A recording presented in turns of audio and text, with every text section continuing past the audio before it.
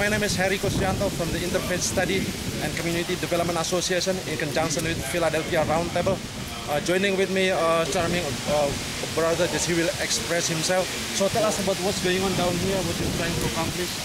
Well, my name is Joe Sertain, and I'm with the Friends of the Bethel Burial Ground Coalition. And what we're doing today is holding a libation ceremony to honor the 5,000 dead Black Philadelphians who've been buried here since the 1800s. This is a rediscovered historic site for Philadelphians. It is public property, and we're here today to offer a prayer on behalf of our ancestors. Right. So, how did you first start discover that this historical place was found? It was rediscovered by a gentleman over here, and it was verified through an archaeological survey conducted last summer. Oh, last summer.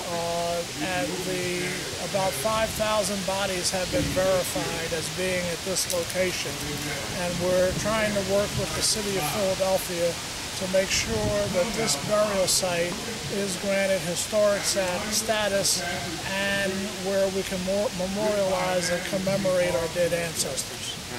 So how do you make the situation relevant to the young people? That's all we're doing today is honoring the ancestors. This is part of what we do to make these ancestors relevant in modern day.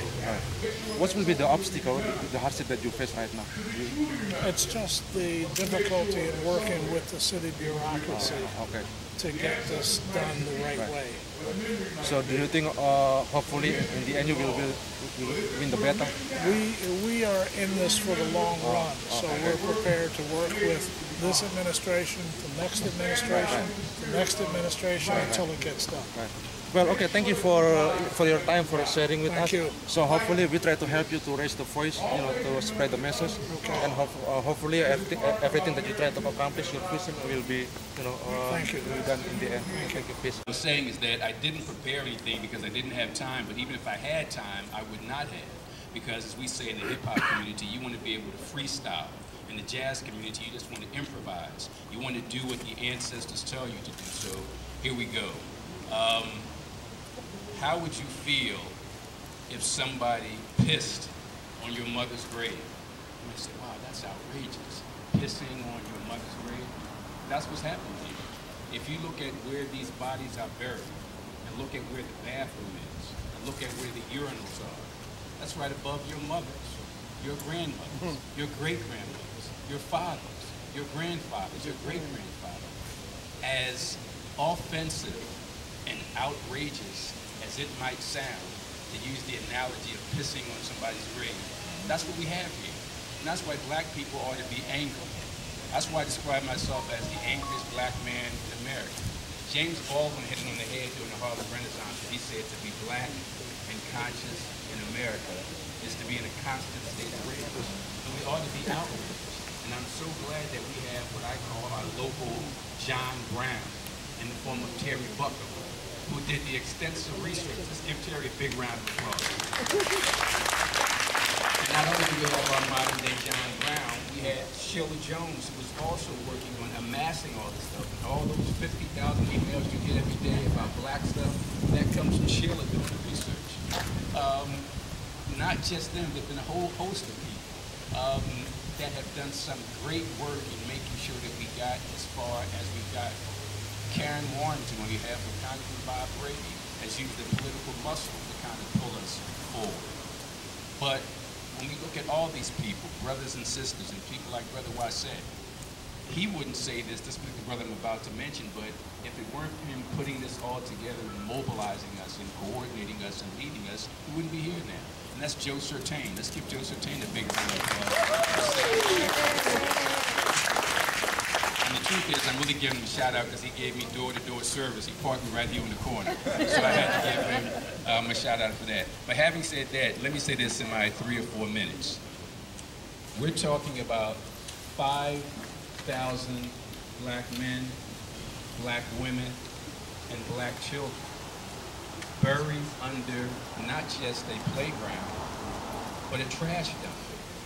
I'm sure you read the history about this site and you understand that it was the Bethel Burying Ground, and then it was leased out to people, white businesses, to use the part that wasn't so much the burial site as a storage facility.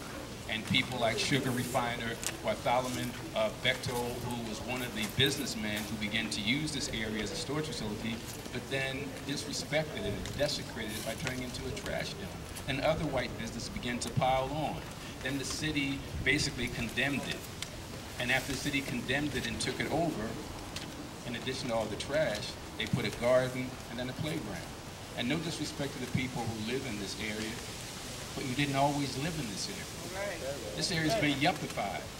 When I say yuppified, there were first red men and women here, first of all. That's the real claimants to this area. And then black people had it. And then the real estate value went up and other people moved in. So we're not outside agitators. We have not only legal standing here and political standing here, but cultural standing here. This is our thing for our ancestors. We can share it. But when you tell me your opposition to a historical site here is based on the fact that your children want to play games, I'm not feeling that. I'm just not feeling that at all. I mean, I don't want to take away a playground from a child, but if it comes down to the ancestors and respecting them and some children playing tennis, well, that's not a close comparison. But I think we can work together. And because of people like Joe Sertain and Terry and other folks who've been meeting with the city, we don't plan to come in and take over. And it's not a matter of taking over, because you can't take what was already yours to begin with. But we're willing to kind of share this and work with people. But the question I pose is this, and I'll make two quick points. Where else in America, where else in Pennsylvania, where else in Philadelphia could 5,000 Jewish people be buried under a trash dump? 5,000 Italian people be buried under a trash dump? 5,000 English people, French people, and nobody know about it, and it not be a historical site, and not have bells and whistles and some acknowledgement? We are going to make sure that there is that acknowledgement. We are going to make sure that the desecration ends and that the consecration begins. That's why I was so pleased when Joe Sertain said we need to come together to give these people a real acknowledgement, a real libation. R.I.P. was supposed to mean rest in peace, but here it's racism in progress. That's exactly what it's here. So I'm so glad we've come together. And one quick story I want to mention is we've all seen 12 Years a Slave, and we know the story there of Solomon Northup. But right here, underneath our feet, is a black man, Ignatius Bay, who basically is Solomon Northup on steroids. I mean, right here in Philadelphia, successful businessman, gets tricked into slavery, helps build the Washington Monument, frees himself, comes